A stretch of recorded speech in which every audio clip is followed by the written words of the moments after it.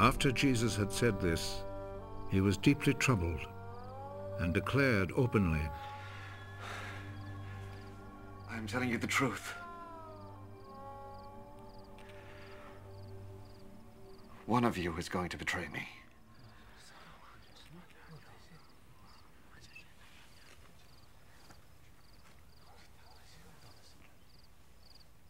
The disciples looked at one another, completely puzzled about whom he meant.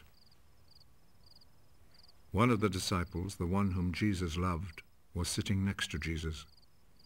Simon Peter motioned to him. Ask him whom he is talking about. So that disciple moved closer to Jesus' side. Who is it, Lord?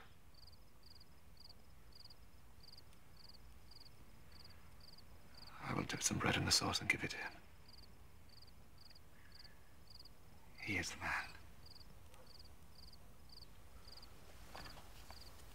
So he took a piece of bread, dipped it, and gave it to Judas, the son of Simon Iscariot.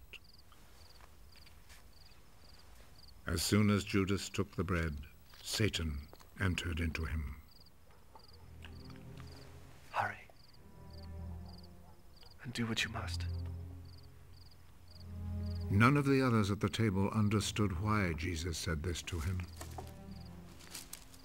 Since Judas was in charge of the money bag, some of the disciples thought that Jesus had told him to go and buy what they needed for the festival, or to give something to the poor. Judas accepted the bread and went out at once.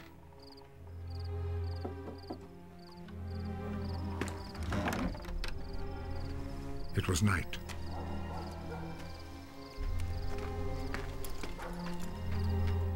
After Judas had left, Jesus said, Now the Son of Man's glory is revealed. Now God's glory is revealed through him. And if God's glory is revealed through him, then God will reveal the glory of the Son of Man in himself. And he will do so at once.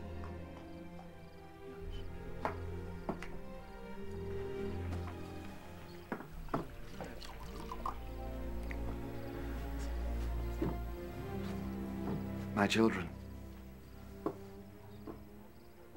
I shall not be with you very much longer. You will look for me, but I tell you now what I told the Jewish authorities. You cannot go where I am going.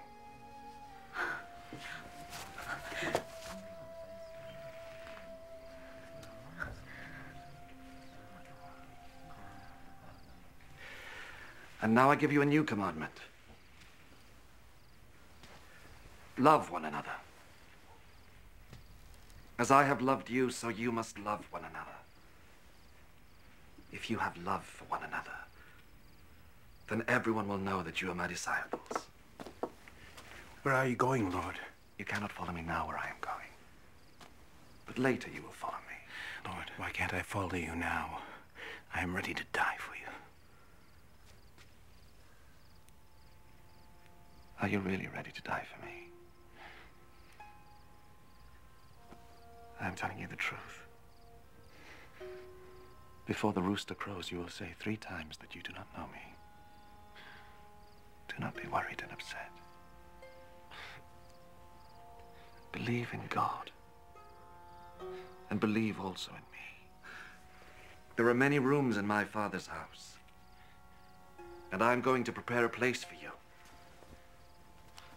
I would not tell you this if it were not so.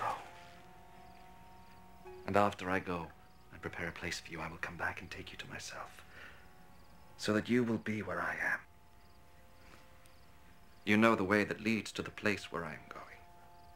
Lord, we do not know where you are going, so how can we know the way to get there?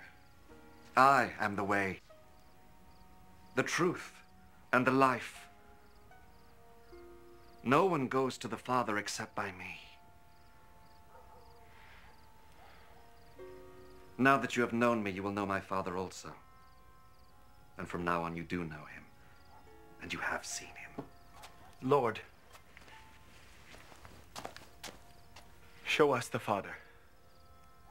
That is all we need. For a long time I have been with you all. Yet you do not know me, Philip.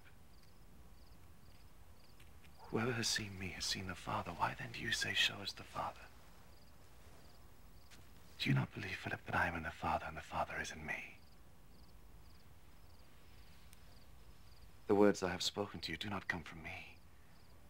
The Father who remains in me does his own work. Believe me when I say that I am in the Father and the Father is in me. If not, believe because of the things I do.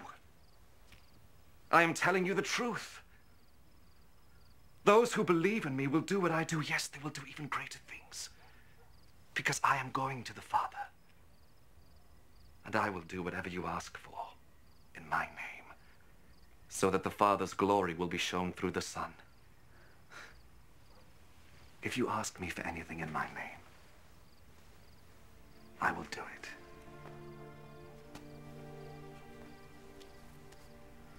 If you love me, you will obey my commandments.